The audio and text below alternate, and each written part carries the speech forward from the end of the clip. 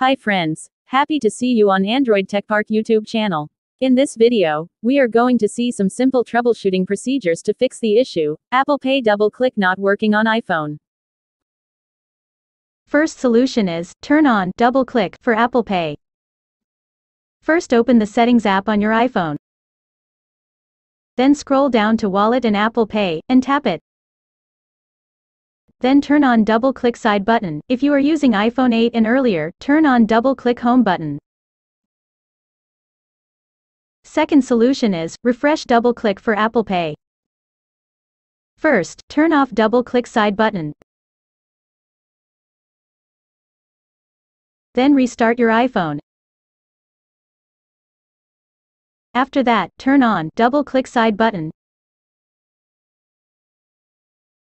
Now check whether double-click for Apple Pay is working or not.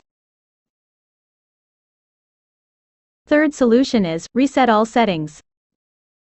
Open Settings app on your iPhone. Then scroll down to General, and tap it. Scroll down to Reset, and tap it. Here tap Reset all settings.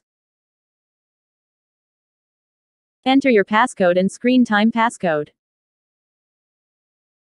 Select Reset all settings, in the pop-up box. Again select Reset all settings, in the pop-up box to confirm.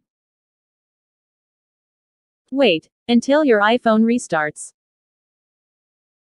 Then set up Apple Pay, and turn on double-click side button, or double-click home button. Fourth solution is, sign out of Apple ID, and then sign in. First launch Settings app on your iPhone. Tap on your Apple ID banner. Scroll down to Sign Out, and tap it.